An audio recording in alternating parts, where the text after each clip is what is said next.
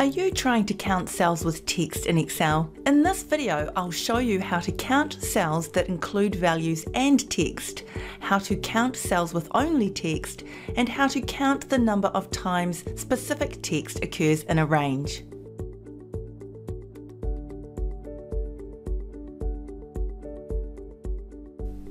Hey, I'm Sharyn from Excel at Work, where we offer straightforward, non-technical assistance to help you save time, work smarter, and improve your Microsoft Office skills. Now, if you're using my 100+ Steps to Proficient workbook to improve your Excel skills, I've popped the topic number this video relates to in the description box. If you haven't yet claimed a copy of this workbook, I've also added a link to where you can grab yourself a copy. Right, let's look at how to count cells including text in Excel. So here we have the count function. And as you can see, it's looking down a column full of text. Now, unfortunately, we're returning a 0, and that's exactly what the count function does. So it's only counting values. If I came in here and changed paid to 123, being a number or a value, look, it will actually count a number. And there's only one number in that column. So you might be finding this is a problem because it's only picking up values and not text. So how do we actually count values and text? It's very simple. We can use something called the count a function. So I'm just coming up here. I'm going to pop an a at the end of the word count. And that changes the function to count a. Now when we do this, we now have a function that will allow us to count everything. So I'm just going to go over here and show you this function counts the number of cells in a range that are not empty, which means it will count both text and numbers and give you the total. And 20 is correct.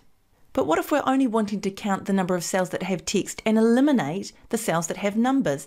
So we can do this. We can actually come up here and add to our formula minus and use the count function, going over the same range and closing the brackets. And of course what will happen is the count A will count all cells, and then the count will count how many cells hold a value or a number, and of course that'll subtract from the total number of cells that the count A returns, giving you the correct number. So there's 19 cells that have text in them. So if I come down and change this back to paid, look at that, it changes to 20. Now there is another way we could do this. We could use the COUNTIF function. I'm just going to come up here. Now equals COUNTIF, open bracket, going over the range, and then we're using a comma, and our criteria is double quote, asterisk, double quote, and closing the bracket. And that will give you the same result. But what if we want to count the number of times specific text occurs? For example, if we wanted to know how many records had the status of outstanding. So to do this, we can use the COUNTIF function again. So I'll just press my delete key. And what we're going to do is we're going to go equals COUNTIF, open bracket, we'll go over the range again, comma, and we'll type inside double quotes the word outstanding. Now it's not case sensitive, so you don't need to have an uppercase, lowercase, proper case here. Excel will find the word outstanding regardless of what case it's typed in. Closing the bracket and pressing enter. And there we go. It's actually saying that we have got 9 records of outstanding. 1, 2, 3, 4, 5, 6, 7, 8, 9. Perfect. So the COUNTIF, I'll just go into here again, is looking down a range and it's looking for specific text. Please make sure that you spell it correctly or it will not find it. And for one last option, if you are looking for specific text, you can use something called the COUNTIFS function. That will allow you to do a count using more than one criteria.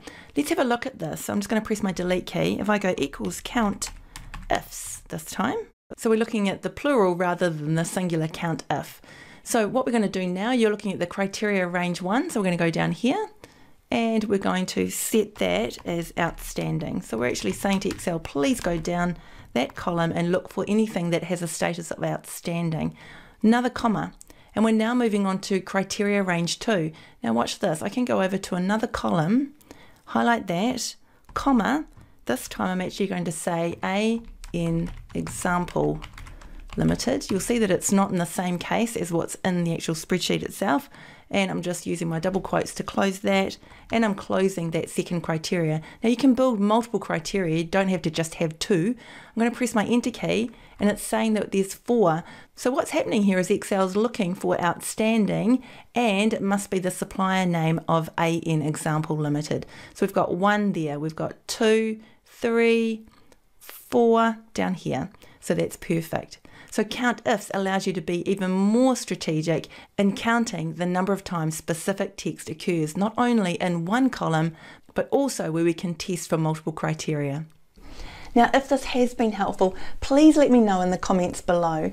And if you use Excel and want to stay connected, please consider liking, following, subscribing, because I'm sharing new videos regularly. And if you know someone who would benefit from this help, please be sure to share this video with them. Hey, thanks for watching and have a fabulous day.